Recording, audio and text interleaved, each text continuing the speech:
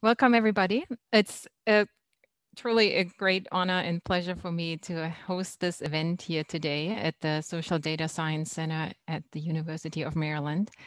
We have been planning this particular speaker series for a long time and have been looking forward to talking about the issue of large-scale infrastructure for social data science with our invited guests, but also with the panel members. I do know that around the National Science Foundation, around statistical agencies, not just in the US, but around the world, this topic comes up a lot. We all know that we are in a context where traditional social science data collection is challenged by costs and other things. There's great interest in opening up data sources, and we are fortunate to have here a collection of different perspectives, both from the US and from Europe, from academia and government, to shed some light on this topic. So just a few words at the beginning. We will we ask each of the speakers to talk for about 10 minutes and present their ideas or projects they work on. And if you have questions while they talk, please use the Q&A feature, which is in the middle of the screen down there, and enter your question there. I will monitor those questions, and we will make sure that in the half-hour discussion that we have, we'll address those questions and other topics that come up while the speakers talk. So I look very much forward to our three input talks here and then talking to all of you. We're going to start with Nancy Potok. In the DC area, there's hardly anyone who has known her, but since we have a very international audience, I do want to mention that currently she's the CEO of NAPx Consulting, but she formerly was the chief statistician of the United States and has co-chaired the federal data strategy, part of that role. And prior to that, she was deputy director at the US Census Bureau and numerous other positions that I'm not going to list here all, but you can tell that she has a sort of deep insight into the government perspectives, but she also worked in the private sector. So she really covers nicely academia, private sector, and the federal government. Currently, she's still on the task force for census quality indicators, and that will be also reflected in some of her notes today. So Nancy, thank you very much for taking the time to contribute to this panel today. And we have a large audience and we're all interested in hearing what you have to say. Thanks very much. I'm delighted to be here and talking about one of my favorite topics. So let me share my screen and let's get it up there. Okay. So I would like to start by talking a little bit about the context in which all this is taking place and our data ecosystem. So we have legislation, the Foundations for Evidence-Based Policymaking Act. We have a federal data strategy, and we have a myriad of other legislation regulations that exist. And I would say the first two are very helpful. And it's a mixed bag on the other pieces of legislation and regulations. And I'll delve into that a little bit later. And we have these, what I call topical islands of expertise.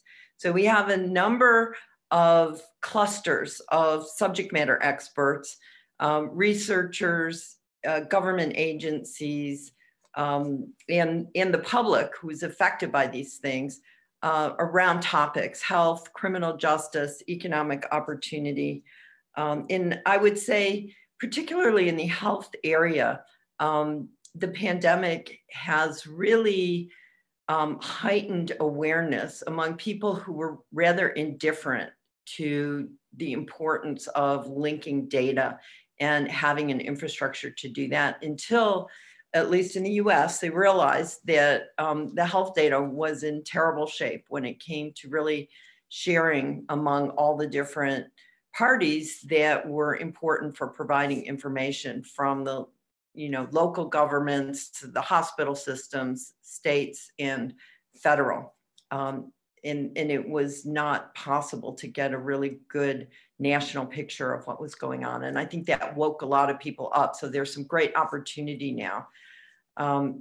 We have, of course, all these levels of government that are very interested.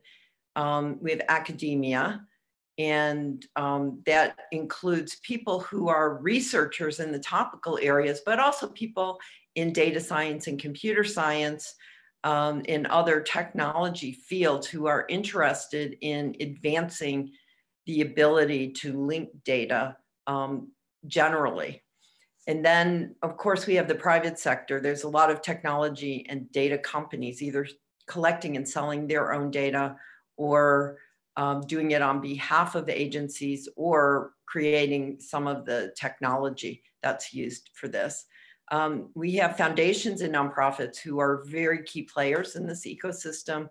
Foundations in particular have provided incredible funding to advance pilot projects and look at various ideas and create roadmaps for how to advance in this area, which has been crucial in the absence of government funding for that.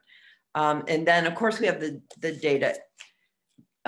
data sets and all kinds of data out there, which none of this would exist without.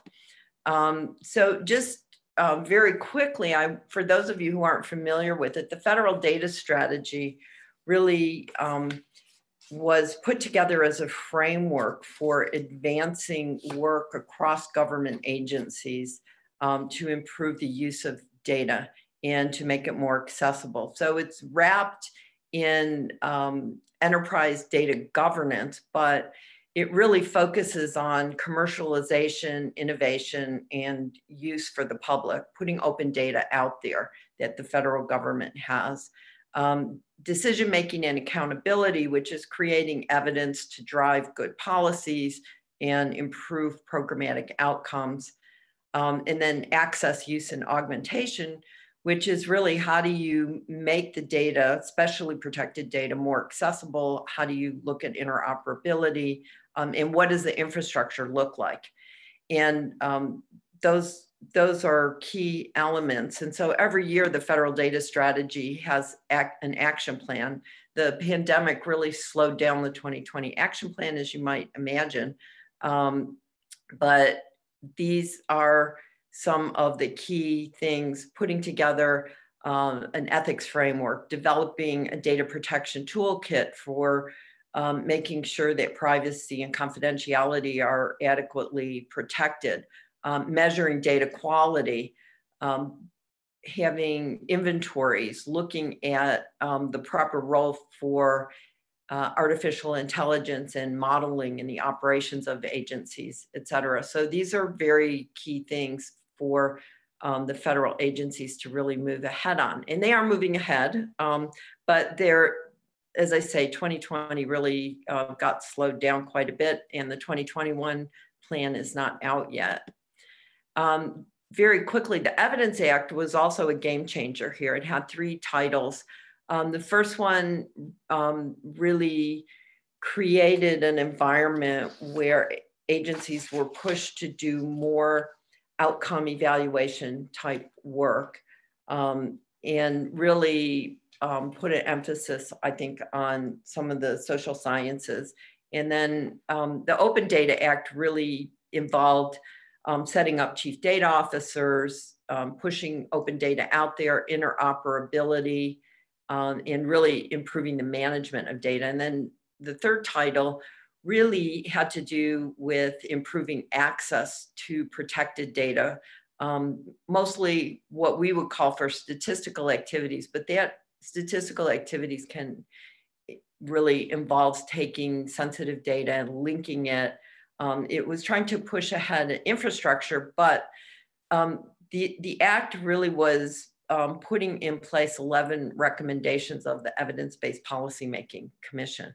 I was one of the commissioners, and one of the things I would have liked to have seen in the legislation that wasn't there was setting up the National infrastructure for data linkages, but instead the Act set up an advisory committee that was to look at this for 2 years.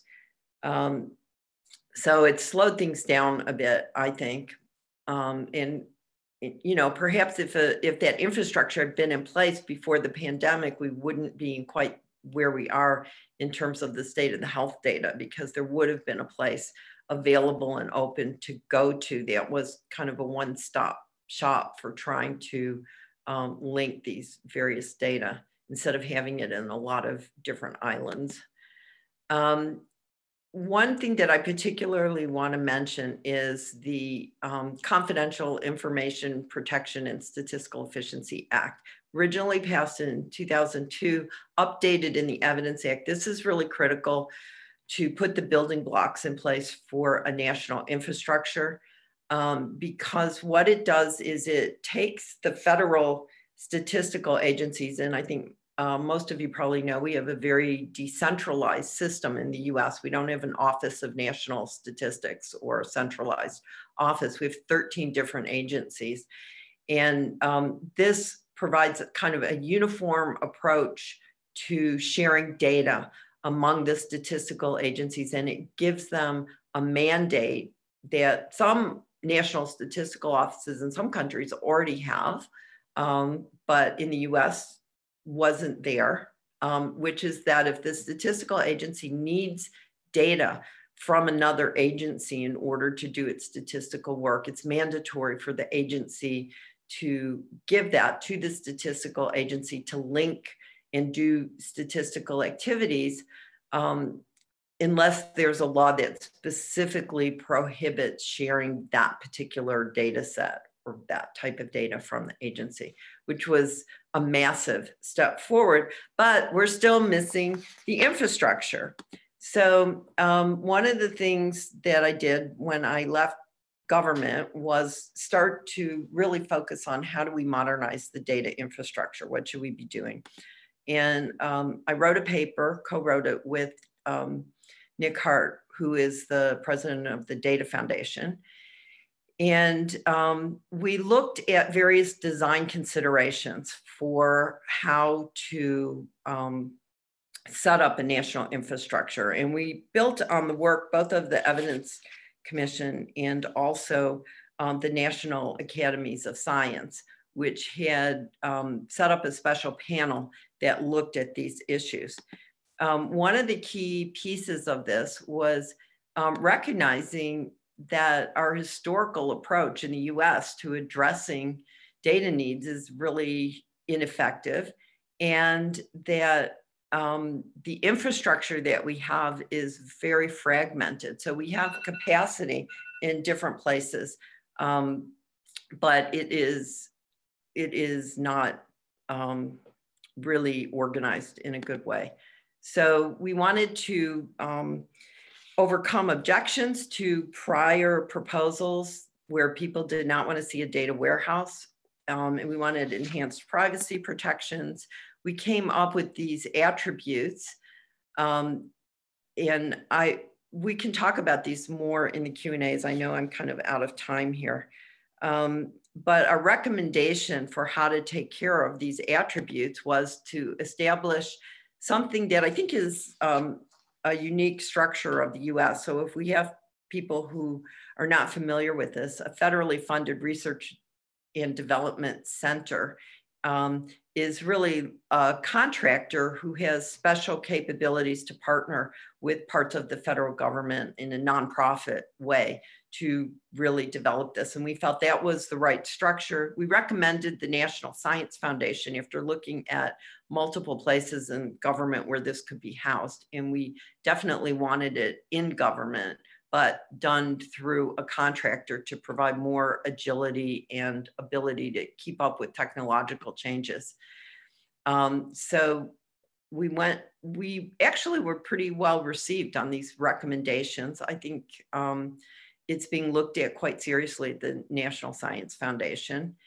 And what I think has to happen now, if this is going to really occur and move from concept to reality, is to address these issues. And we recommended that the advisory committee that was set up by the Evidence Act look at this, but it's moving very slowly. So I think we have to step out and look at these issues of sustainability. How is this going to be funded?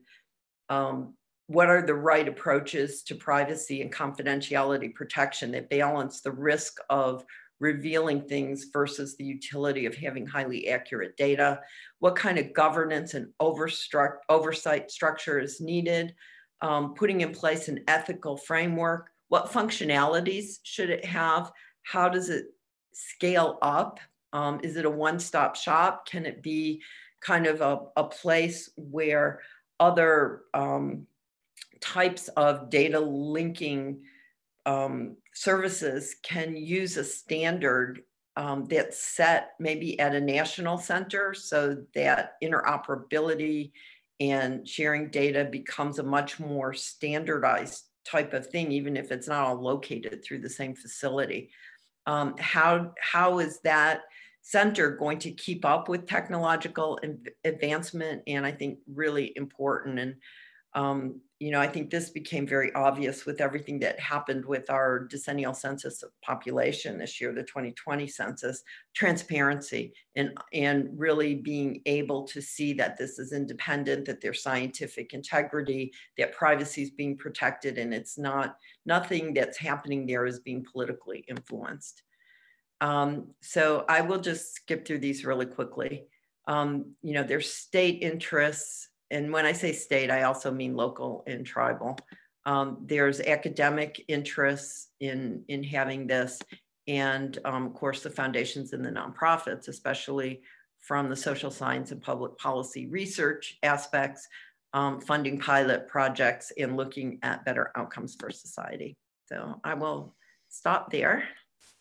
That's great. And I can attest to everybody that the document cover that you saw there is a document worth reading. I mean, you know, setting up infrastructure is not usually my bedtime reading, but this one actually was fun to go through. And I can highly recommend, in particular, the way they sort of discussed various alternatives. Nancy just pointed out the final recommendations, but the in your country, for those of you that listen from other places than the US, it might be interesting just to see sort of the argument back and forth on in which setting what thing might work. So I highly recommend that. I'm glad, Nancy, you brought up the benefits for researchers and nonprofits or maybe even industry. That's something I would like to come back to when we discuss in the panel. But let's continue with Daniel Oberski. And Daniel, while you get set up with video and slides, I will introduce you here briefly to the audience. Daniel is also talking about a big endeavor similar to the things that Nancy pointed out should be put in place, and is in the process of putting them into place in the Netherlands, but coming through academia as a driving force as opposed to government, the perspective that we just heard. Daniel is an associate professor for data science methodology at the Utrecht University, and has been at various other universities in the Netherlands before. He collaborates heavily with the medical school, also in Utrecht, and has taught an associate professorship for data science methodologies in good company here with multiple affiliation and interests. He also spent some time with us last year in Berkeley at the Simon's semester on privacy. So I know that's big on your mind, and we're interested to hear, Daniel, how all of this comes together in what's also called SoDa over there in the Netherlands. Thank you for coming. Yeah, thanks so much, Frauke, for that great introduction. So I'd like to tell you something about what we're doing over here in the Netherlands in terms of social data science.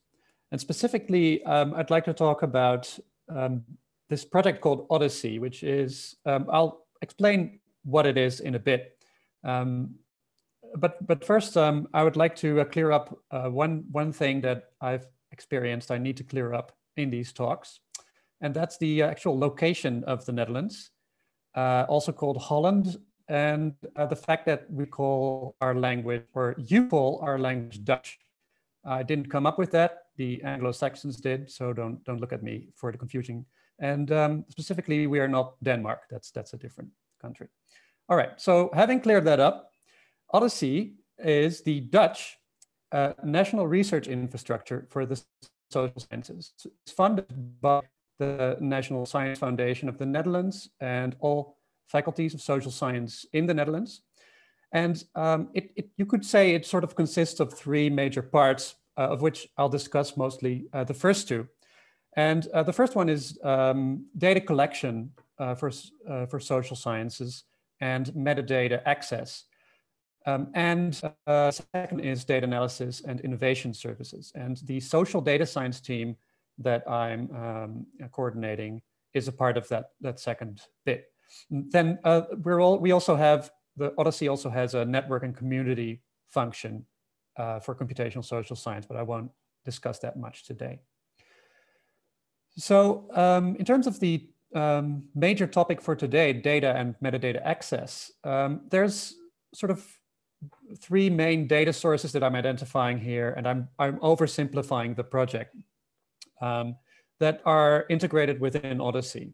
Those are the large longitudinal probability surveys that we do over here. Perhaps you've heard of LIS, European Social Survey, the Survey of Health, Aging and Retirement, European Value Studies, Gender and Generations projects. Many of those are also international European projects. Then the Netherlands Twin Register that consists of about 60,000 pairs of twins and their families, complete genetic information, biomaterial, phenotype. And then the sort of main menu item from these things, which is the administrative register data from Statistics Netherlands. We've already heard from Nancy that there are some differences internationally in statistical systems. In the Netherlands, Statistics Netherlands is the agency that's legally entitled to receive data from every level of government, and also has the infrastructure in place to do so, and in fact has done so since 1974. So what kind of data is available in the data from Statistics Netherlands for research? It's all of these types of things. You can find more information under that link. Unfortunately, most of it is in Dutch, which is understandable given the fact that you probably need a collaboration with Dutch researchers to access such data anyway. Talking about things like education data, labor, statistics data, income, energy. So data about persons, but also data about companies and households. All of this data, so the service register and the administrative register data that can be linked to the different people in those data collections can be analyzed within the Dutch supercomputing facility Cartesius. It's always hard to find a good visualization of a supercomputer because it's just a bunch of boxes in a room. But I thought it would be nice to show you this picture, especially the one on the lower right, because it's just, even though it's just a picture of a building, this building is actually right next to my house. So I often go running past this. So you can analyze such data within the supercomputer facility.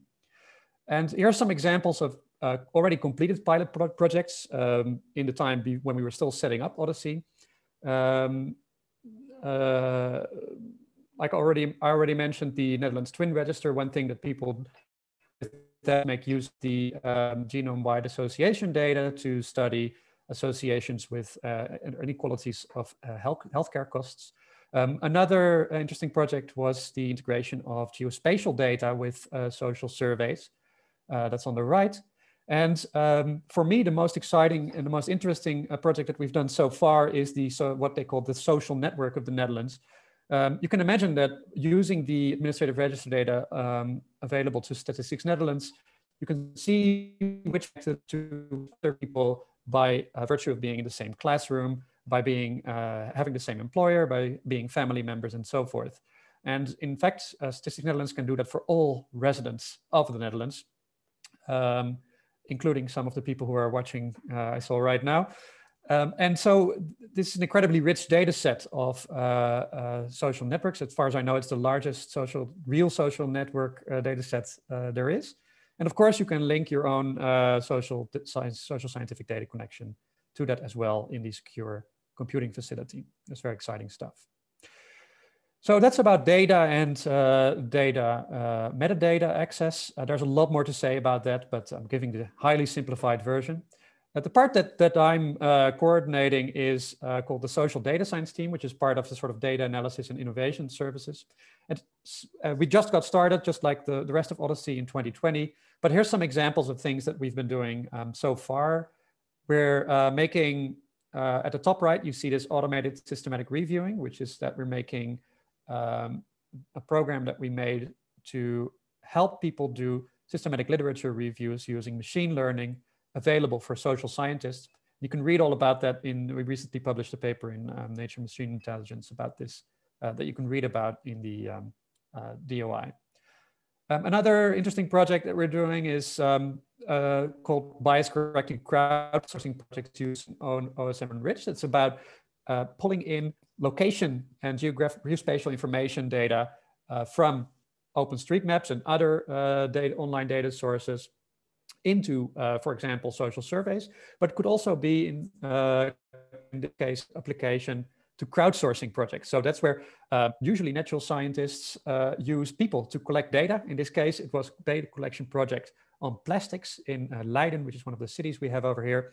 And people were counting where the plastic is, but you can imagine that if you use people to collect data even though it's natural objective science, those nasty people are bringing in their selectivity and measurement errors as usual. And so we need the same kind of correction methods, bias correction methods that we need for regular social surveys. For example, people count only in places where they happen to be. And so if you use a certain type of person, you get a certain type of result from a crowdsourcing project. And so we made this R package OSM Enriched to do that. Another project that we're on together with Rasmus in Rotterdam is the Dutch version of an American project, the Opportunity Atlas, where we're using administrative register data again to show the differential in opportunity across different social classes. So our main purpose is to provide services for the Dutch members of ODISSEI, but we're also very interested to collaborate internationally. And so U asterisk means that if you like to make use of the facilities of ODISSEI, at the moment, that's only possible through collaboration with researchers who are a member of ODISSEI. But fortunately, most social scientists in the Netherlands are a member of ODISSEI. So I'm sure you'll have no trouble finding us. And if you need more information, I'm very happy to talk to any and all of you. And you can find my contact information down there and my Twitter handle and other things. So that's it. Thank you.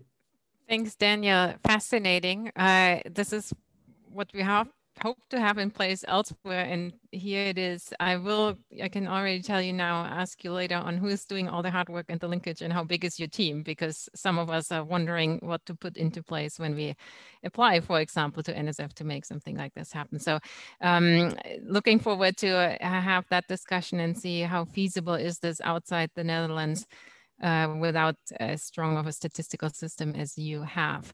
In the meantime, before we get to that panel, I'm very glad that I can introduce our last set of speakers. Laura Stapleton is kind enough to share her perspective, or UMD perspective, I guess, together with Tracy Sweet on the Maryland Longitudinal Data System and Data Integration Project. Laura Stapleton is Associate Dean and Professor here at the University of Maryland. She has this exciting title, Associate Dean for Research, Innovation and Partnership. And she's also, that's the connection. I know her through a professor in measurement statistics and evaluation at the University of Maryland, a program that's very dear to my heart because the joint program and survey methodology and, them have been swapping courses back and forth for many decades now. And she's joined by Tracy Sweet from the Department of Human Development and Quantitative Methodology, also an associate professor here at the University of Maryland. And she does actually, I think Daniel will at next apply for working with you on the ODISSEI project because she works on social network models and multi-level models and with application to education data. So very much in the focus of what I know is of interest to you and the infrastructure you build. So without further ado, I'll turn the mic over to both of you, and then we'll hop all together in the discussion. Thank you, Frauke. And I apologize if the screen is going in and out. I'm having issues with my presentation. So I am the former Associate Director for Research for the Maryland Longitudinal Data Systems Center, and Tracy Sweet is the current Associate Director for Research. And we're teaming up here to provide a bit of a case study of the things that Nancy was talking about in developing linked data across systems. And please tell me if the slide changes. Has it changed? Yes, it has. Thank you. All right, so today I'm going to share with you the history of this case study, this Maryland Longitudinal Data System, and whet your appetite about the data that are housed in here, and just a mention about how those data were linked. And then we'll end with a couple of current projects on synthesizing the data and applied projects for policy. So the Maryland State Department of Education had received federal grants. So many states around the country, the US, received grants to set up state longitudinal data systems. And this usually involved the K through 12, the elementary and secondary education data. In 2010, our former governor, Martin O'Malley, was really keen on combining data across the educational system. And so the state of Maryland passed this law 10 years ago to create a separate unit of state government that contained both the elementary and secondary data, the post-secondary data from the Maryland Higher Education Commission, and earnings information from the Department of Labor, Licensing and Regulation, so 3 different state agencies. And so 2 years later, they submitted this request for proposals to house the center. And so several different places submitted proposals, and the University of Maryland College Park campus and the Baltimore campus submitted a joint proposal.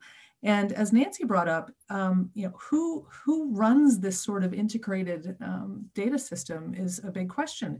And the 3 agencies that were required to provide the data also submitted a proposal. And the governor's office was interested in combining those 2 so that we have academic researchers, as well as the agencies that know the data best, combine efforts. So in fact, we did combine efforts, and the MLDS Center opened in 2013. And really, it took probably more than 2 years to get data in such a good condition that they were reusable. This was the original organizational chart, really, of the MLDS Center, and it's similar to where it stands now, but there have been improvements. So there's a governing board made up of a variety of stakeholders around the state, including parents, teachers, the heads of the agencies that provide the data. There's an executive director, Ross Goldstein, who has been in that position for many years, doing a wonderful job. We've got the faculty run the research branch of the center, and these are all from the University System of Maryland schools. And each of the agencies that provide data have a half-time person who is a liaison and works in the center, as well as stays in the agency that they are from. And then we have a large information technology team that does all of the other hard work. And just to give you an idea of what type of data are in the system or intended to be in the system, in the blue section is we have kind of the elementary and secondary data. So for every year, for every school a student attends, there's attendance information about if they were there, how many days are absent. There's whether they were retained in grade or if they were promoted. There's status of whether perhaps they receive free and reduced meals, English language learner, or in special education.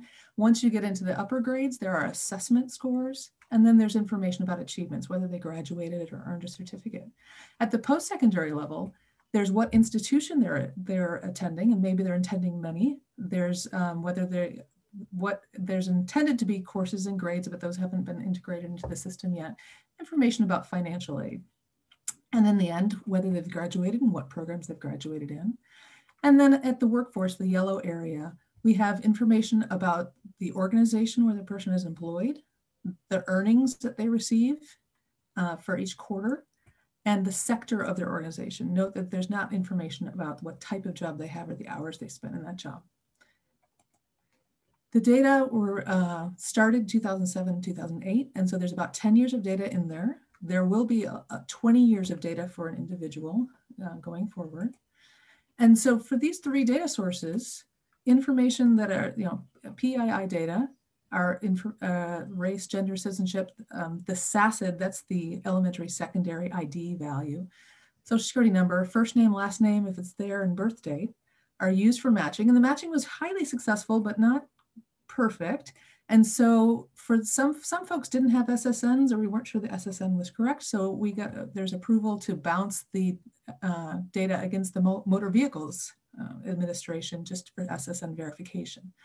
Once those data are linked, that information is removed, it's behind a firewall, and there's a new ID in the system.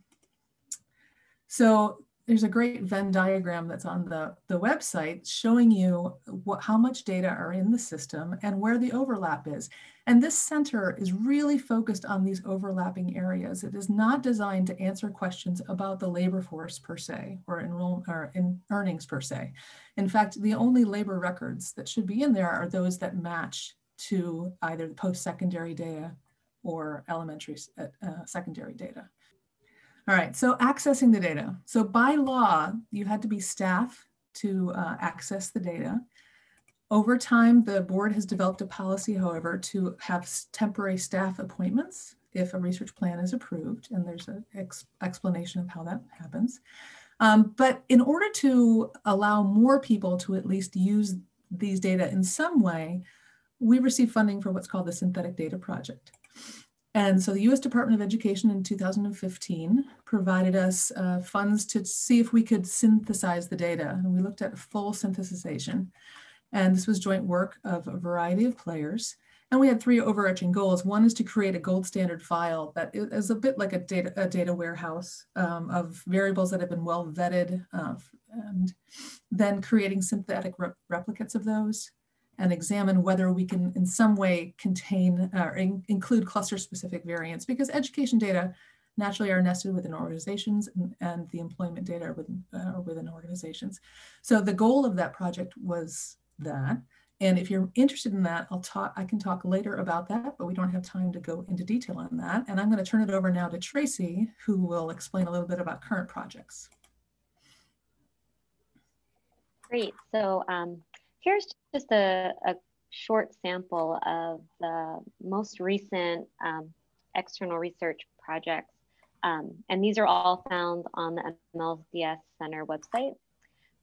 So things, for example, looking at the effects of high school career technology education, looking at the effects of a need-based grant aid for college students, looking at how concentrated poverty in terms of schools and students impact outcomes. And of course, there's a specific health career technical education program.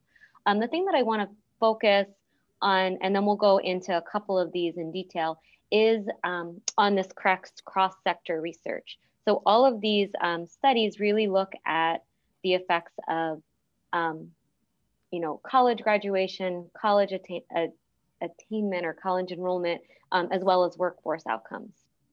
Okay, sorry, Lara, next slide.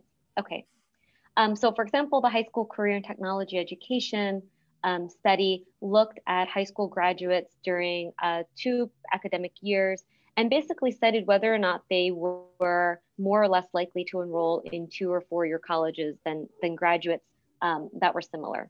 And so what they found is that students, these graduates that participated in these career technology education programs were more likely to enroll in 2-year colleges, but less likely to enroll in 4-year colleges. And similarly, they found that they had higher average wages in terms of earnings 6 years post high school graduations. The next one, and then we won't go into all of them. We'll just go into this, we'll talk about this one.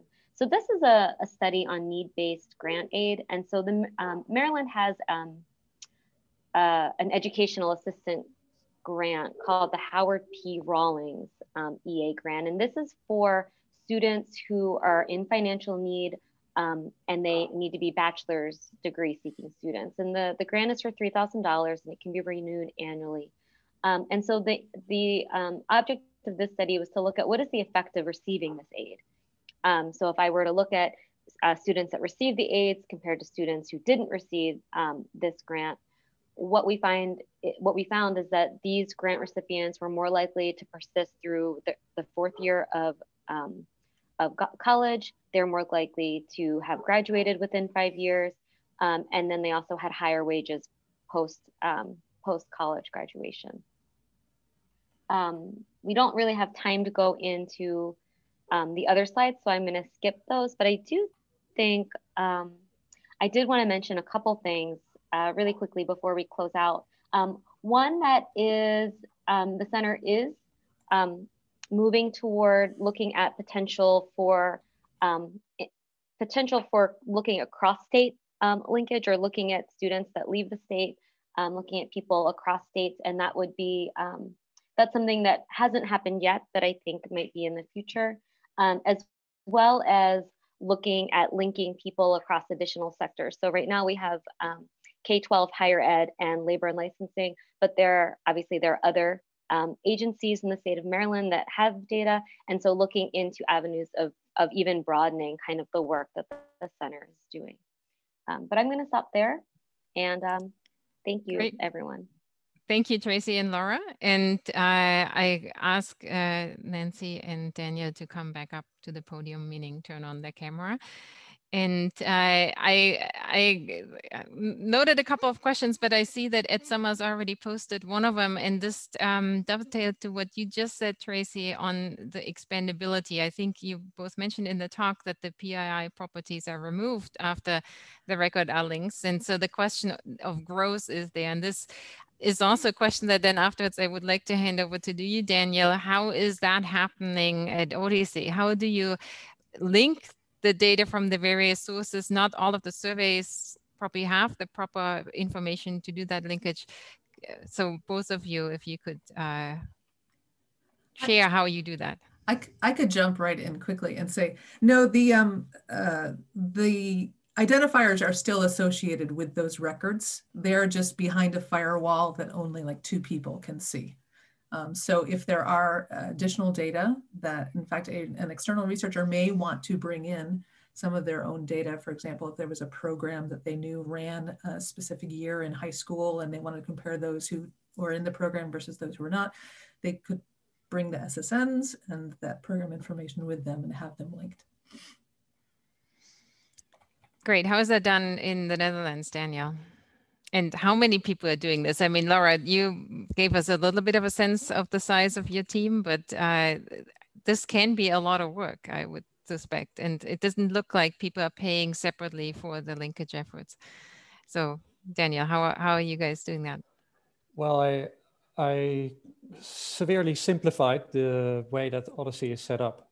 And so the answer is incredibly complex, but if you're asking how surveys are currently already to Statistics Netherlands microdata, then that's done routinely, let's say hundreds of projects every year, maybe around 1,000 or so.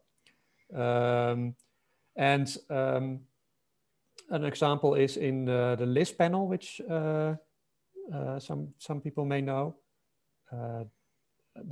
Well, there is a personal identifier for each person, and all the data is sent to Statistics Netherlands, and they do the linkage. And basically, they have entire teams which are dedicated to doing these kinds of things.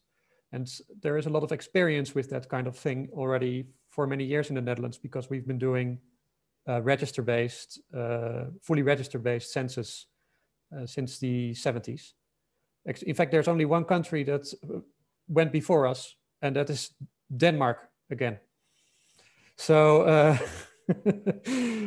there is a lot of, there's a huge infrastructure behind that. It's not that I am doing that personally, or that every researcher has to do that by themselves, but it also brings costs with it, of course. Exactly.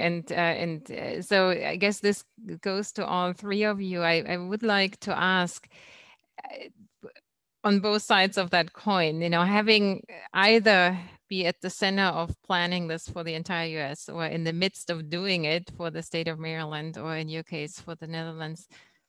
Is that about the size of the state of Maryland? We have to check on that.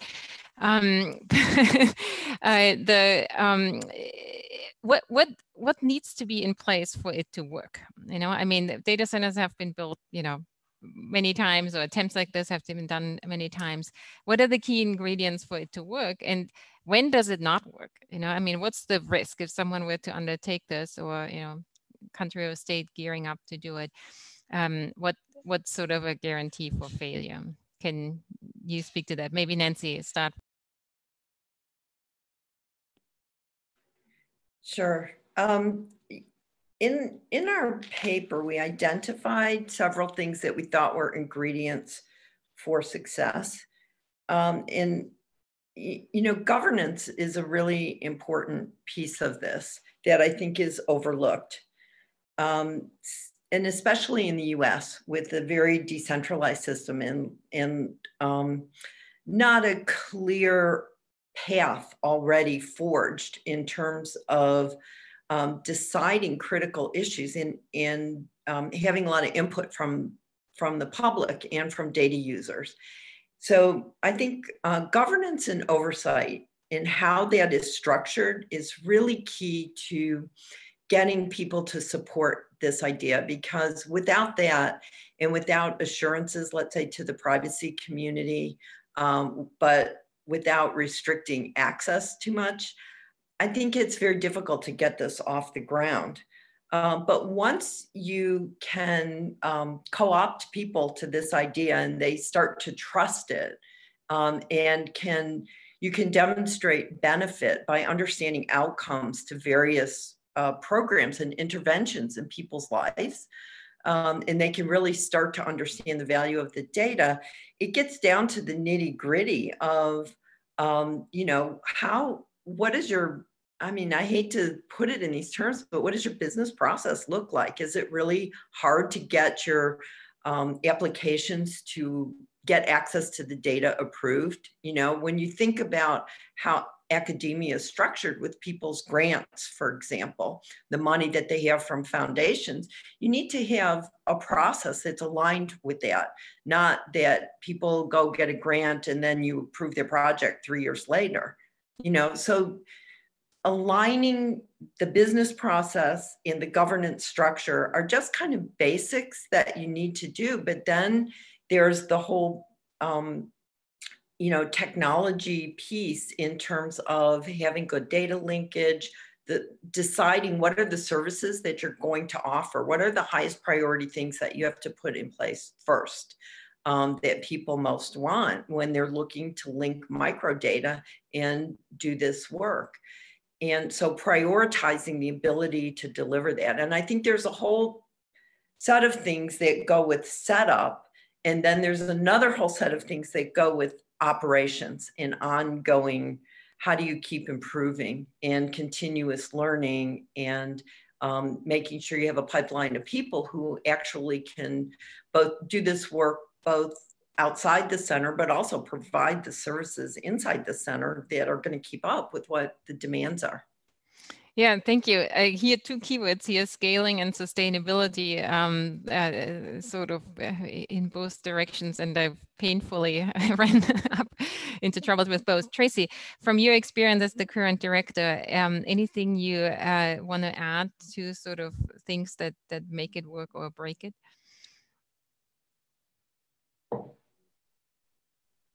Sure. So just to clarify, I'm not the current director. Oh. But I'm the associate director, and right. Actually the director for research for the center is on the is attending today. So I just want to clarify that. You'll be the next director. That's the sustainability part. So I think something that I'll echo is is this idea of governance, and something that our director has talked about is this idea of both high quality data as well as access.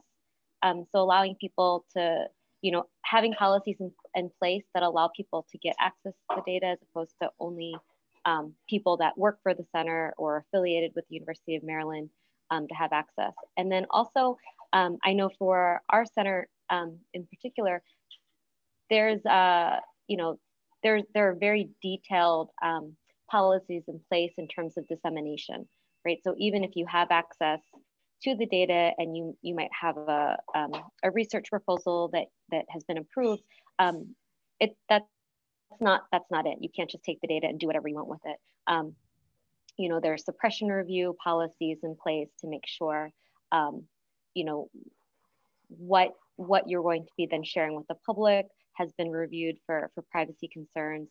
There's also, this push to make sure the work that you're doing is actually going to reach the policymakers to serve the goal that you had, the initial goal for the work, and to make sure that it's written in a way that practitioners can access and read, as opposed to just for journals, for example. So there's a lot of detail, not details, but there's a lot of steps that go into working with the center. But I think in the end, what you end up with is a product that actually can inform policy. Tracy, I'm so glad that you mentioned something that Julia Lane always points out when she talks about the Coleridge Initiative, the importance that this is worthwhile for those that provide the data and understandable outside the academic publication literature. I think I'm glad to hear that that's part of sort of mission and goal around your center too. I think that's great. Daniel, turn this over to you for the same question, but also with an eye on the many questions that are filling up the chat. Maybe you can speak a little bit to the role of open standards and open source software in designing this. So, policies and software sharing there, because I know that this is dear to your heart. And Peter Steiner asked, and I think this is also related to the policies on sort of the how this is organized and having all the metadata that is necessary to analyze the data successfully, right? We all know that there's a lot of details one needs to know. How was the imputation done? How is reliability and measurement? So how do you organize that? Yeah, thanks for adding that, because actually I think two of the main ingredients of ODISSEI are that it's and that's tying in with the previous discussion, basically a governance structure on data that are already being collected.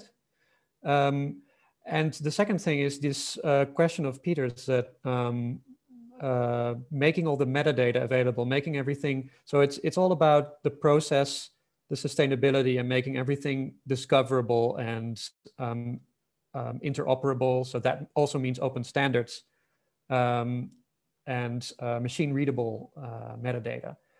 And so that's actually a big part of ODISSEI that I didn't talk about at all, but there's an entire team collaborating between the Free University in Amsterdam and the Netherlands eScience Center and other parties to discover metadata, put them in open standards, and make that a key core part of the ODISSEI portal, as it's called. So if you look up on the website that I showed you, ODISSEI portal, Peter, then you'll find a lot of information about exactly this question, because it's one of the most important keys to success. And another key to success is that it's not only an academically led thing. So that's again the Julia Lane thing. It's also very much initiated by the statistical agencies. Because they have a legal mandate to make their data available for scientific research, but not much resource to do so. So in a sense, it's also helping them to fulfill their legal mandate. But I would, if I'm sorry, I didn't mean to interrupt, but I was just triggered by also the first thing that Stas is writing and something that you said earlier, the Netherlands is, in terms of population, only 3 Marylands. So it's less than half of California. And so if you look at the level of the European Union, our mess is a lot bigger than the United States. For example, in the European Social Survey, we have had a project of more than 5 years, only to harmonize the education variable. Just that. Right, and famously, France, the French law forbids the collection of ethnicity data. So that's, you know, on that level, the challenges are very big still. I want to use the last 2 minutes to turn to some of the other questions, lumping Star's second questions and Romelia's questions sort of into one, which is related to the privacy. You mentioned that before. It's important to pay attention to that. We, at least most of us here, many of us here on the panel, are aware of the discussion in the US. The question to you, Daniel, is there a similar discussion going on in the Netherlands, but also how to deal with legislation like the right to be forgotten? Does that apply? Does one need to think about that when these centers are built? Is this an additional extra burden paid on the institutions that handle this data? Yes, so the right to be forgotten is a right that you find in the new Californian law, and also the Shield law in New York, and then some other new bills around the world, and they're mostly inspired by the GDPR. So of course we are also subject to the GDPR, but not completely, because Statistics Netherlands has its own law, which goes above the GDPR in a way, except for, so for Statistics Netherlands, for statistical purposes, in a way there is no right to be forgotten, obviously, but for research purposes there is, right? So of course we are as researchers, we are simply subject to European privacy law. And the way that the discussion, to answer Stas's question, is going is not very focused on differential privacy at the moment, but very much on data governance and layers of access and that type of thing. So much more on the Coleridge end of the spectrum than the differential privacy one. We're right on time, and you know, being a German host, I do need to hold us accountable to that. But I want to encourage all of you speakers to type the answers into the Q&A in more detail, and those that ask the questions to hang on a little bit.